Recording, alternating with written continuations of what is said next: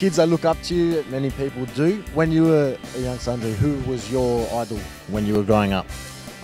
I grew up in Ukraine, and my idol was Oleg Blokhin, and as a big Ukrainian player, actually he won the Golden Ball. Also, he's a great legend, and I was following him all my life.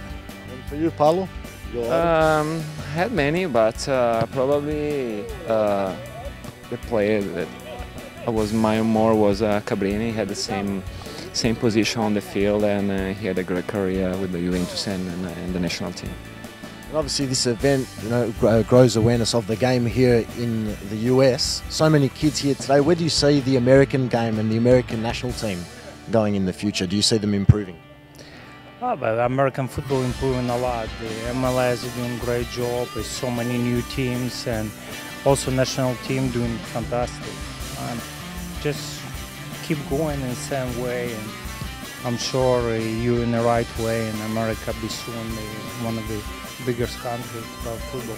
The women, Paolo, won the Women's World Cup last year. Do you think the men can do something similar in the future? It's going to take a little more time because it's different, men that they don't have, the tradition that European and South American teams have. So it's going to take time. They're doing very, very good job.